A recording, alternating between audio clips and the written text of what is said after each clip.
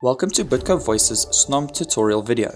In this video, we are going to show you how to use the standard functions of your Snom handset. These functions are standard across all models of Snom handsets. Let's start with dialing. Dial the telephone number you require followed by the tick key. How to direct transfer a call from your extension. To transfer a call direct from your extension to another, press the transfer key, type in the extension number, followed by the tick key. How to transfer a call. You will use this function when needing the person to answer and accept the call.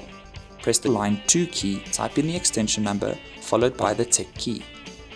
Wait for the second party to answer the call, press the transfer key 2 times to connect the caller and the second party, then hang up. How to use the speakerphone. To use the speakerphone, simply press the speaker key.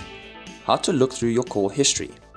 To look through your call history, simply press the silver up scroll button, scroll right to view missed, received or dialed calls, followed by the tick key. How to place a call on hold.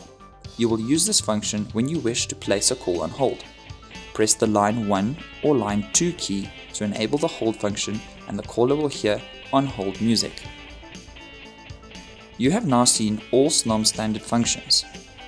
If you still need assistance, please call our support center on 087 135 0000 and press option 1, or send us an email to support@bitco.co.za and we will get back to you.